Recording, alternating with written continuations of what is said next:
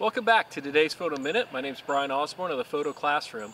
Kind of excited to join you in the backyard again because I have a great follow-up example that I just did of some deer in the backyard. And it was all about changing the white balance in order to get more pleasing color. It's what we talked about yesterday in yesterday's video, and we were applying it to plants, and we were talking about being in the shade.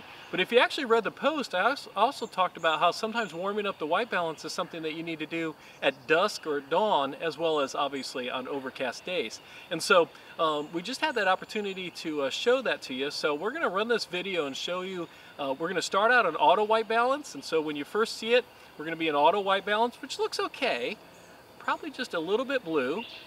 And then right now we just went to cloudy white balance, and you see how it warmed it up, and especially when the deer walks into just that little beam of light, it's so pleasing. And we were able to make it warmer just by changing our white balance. So it was neat to be able to show it to you in the actual video. We'll also have some pictures that we'll be showing online as well of the deer at different white balances. Here's one other thing I wanted to add to the mix though. So far we've talked about auto white balance, camera gets to choose what color. We've talked about cloudy or shade white balance.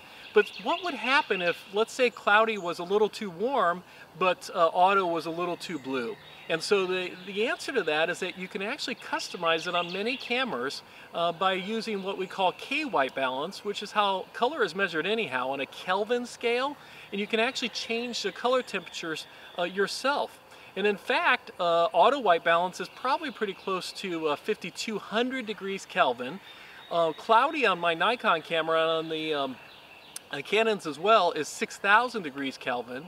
And so if you feel like cloudy's a little too warm and auto's a little too cool, then one of the options is to go to your K white balance and to actually dial in a value in between the two presets, we would call them, on your camera itself. And in fact, most of the pictures I shoot, if the animals or the subject are not in the sun, and if cloudy is a little too warm in the shade, or at the end of the day like we've illustrated, are often in K white balance, and I'll actually go between 55 or 5800 degrees Kelvin, because sometimes cloudy is a little too warm. So one of the challenges is for you to go ahead and practice that on your own. See if you have a K white balance, and if you find that the presets, the little symbol modes, are too much of a change in terms of the color balance, then you can play with K white balance and actually adjust on the Kelvin scale yourself.